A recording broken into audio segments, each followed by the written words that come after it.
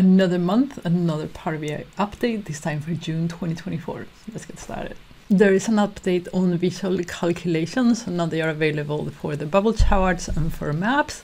And if you are editing one of the visual calculation columns, it will highlight which one you're on. Power BI Home is now generally available, which means that you cannot opt out. So Power BI Home is now generally available, which means that you cannot opt out anymore. So it will be the startup screen for your Power BI desktop. On the modeling side, you can now download large semantic models. So you pick the semantic model you want, right click, and if download it doesn't show up on the list, it means that you hit one of the limitations. So you have to go to the documentation and figure out what it is and see if you can go around it. Probably not, but just check it out. There are new info functions. The best one is that you can now have the dependency of measures. So if a measure is contained over a measure that contains another measure, you can actually get that dependency into a table. Very, very nice. And for the mobile, you can now have all the visuals as tables.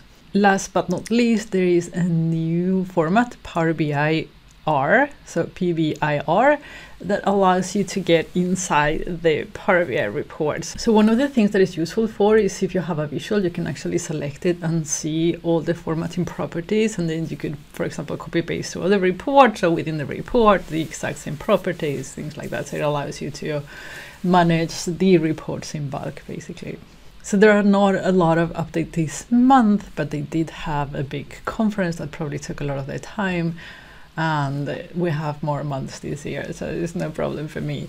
If you do have a feature that you particularly like this month, let us know, and I will see you again in the next video.